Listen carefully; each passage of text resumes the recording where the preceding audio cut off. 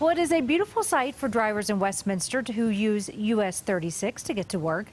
All lanes near Church Ranch Boulevard are finally open after part of the road collapsed back in July.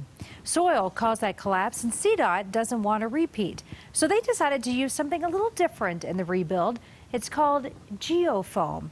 It is lighter than soil and easier to work with, which allowed crews to rebuild that road faster. Michaela White got a closer look at that geofoam, joins us live along US 36 tonight. Hi, Michaela.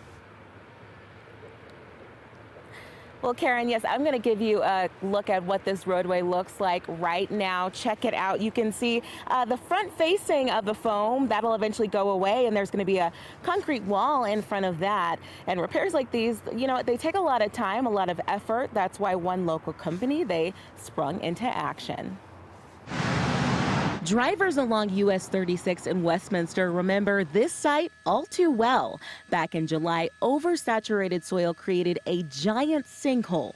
And now finally, there's some relief. We used a product called geofoam, and there's over 6,000 blocks of geofoam. Newly installed geofoam blocks were the key to this massive repair. They're manufactured right here locally at Insulfoam in Aurora. And the blocks that were used on Highway 36 and these blocks, they're 40 inches tall by 4 foot by 8 foot. Essex says geofoam is different because it can be built on right away.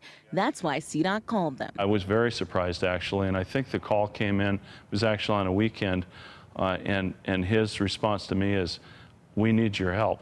So we were fortunate that we were able to do that. While it's kept them busy, Essex says it's also been great for business. We've already had some folks start to reach out. The more jobs they do, the more people realize just how versatile and valuable it is. We had to employ 6 of our plants to be able to produce enough material to be able to do that in such a short order.